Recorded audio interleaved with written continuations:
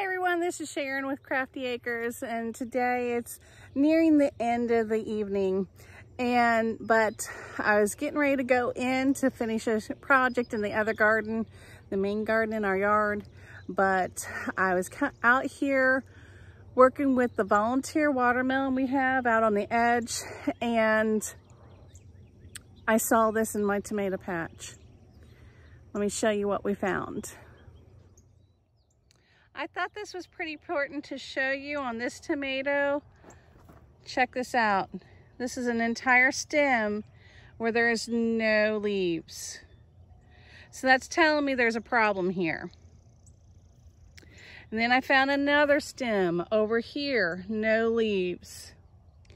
And then I started looking, and I already broke it off. I don't want to touch him. He's right here. That is the tomato hornworm. And I always knew it was called the tomato hornworm until this year. My boyfriend's dad told me it's actually a tobacco worm. And I'm trying to,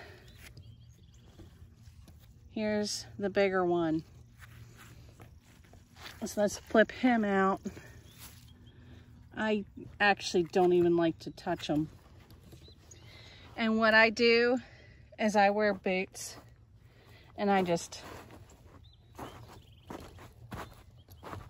smush them right into the ground when you find them. Get rid of them. Make sure they're dead. Oh, sorry.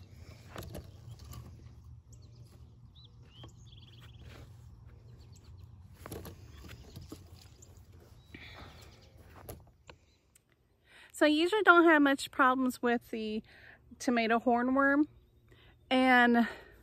but I found out something this year. It's called most people call it the tomato hornworm, but my boyfriend's father actually told me it's the tobacco worm. It's actually a tobacco worm. He used to raise tobacco from the time he was a little sprig on up.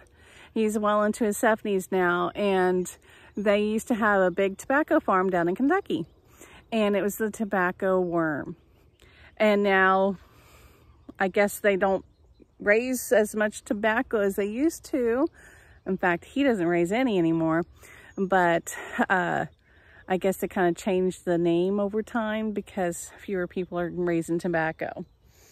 But anyway, that's how I take care of it. And you want to stay on top of it. Now I'm starting to look at all my plants to see if I see any blank stems. If you see any stems where there are no leaves, that's a telltale sign that something is going on with your plants and you need to check them out. Do a little closer investigation. There's also another way of finding them because they do blend in so well. They kind of are like chameleons. They camouflage yourself to the plant. And so what you want to do is you can come out, if you can't find them, you can come out with a black light at night, and they're supposed to glow in the with the black light.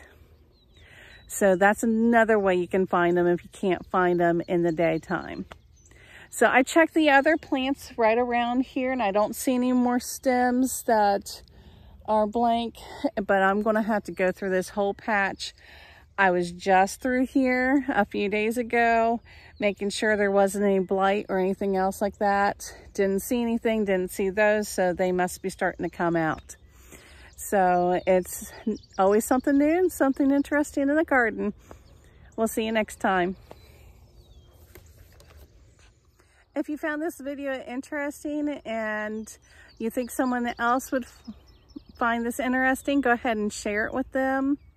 You can share it across your social media if you like. And if you would, go ahead and like and subscribe. Let me know if you have any ways of dealing with the tobacco, or the tobacco hornworm, better known as the tomato hornworm. And I'd love to see your comments about that and how you take care of them. See you guys later. Have a great evening.